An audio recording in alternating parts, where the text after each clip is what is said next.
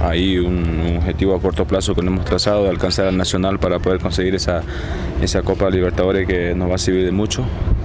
Así que de aquí en adelante son finales para nosotros y así lo estamos tomando, ¿no? Sí, al final estos partidos siempre gustan jugar, siempre te motivan y no hace falta una motivación extra porque son lindos, bonitos, el campo seguro que se va a llenar, entonces a ver si la afición nos apoya y conseguimos los 3 puntos. Mario, mencionas que el equipo que viene a Oruro debe esforzarse para conseguir su propósito. Eso significa de que San José está bien, es un equipo fuerte y lo demuestra en la cancha. Sí, creo que eso es lo que nosotros sentimos cada partido que estamos jugando.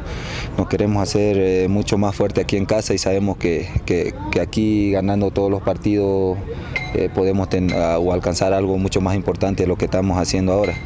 Si bien ya tenemos por ahí algo, no al 100% seguro, pero la Sudamericana sí, pero nosotros queremos aspirar a mucho más, así que esperemos que se nos dé y como te dije, creo que metiéndonos a la cabeza de que somos muy fuertes aquí, es importante de que cada partido o el equipo que venga a jugar aquí tiene que saber que San José entra desde el primer minuto a querer ganar el encuentro y eso se lo va a dificultar a todos, ¿no?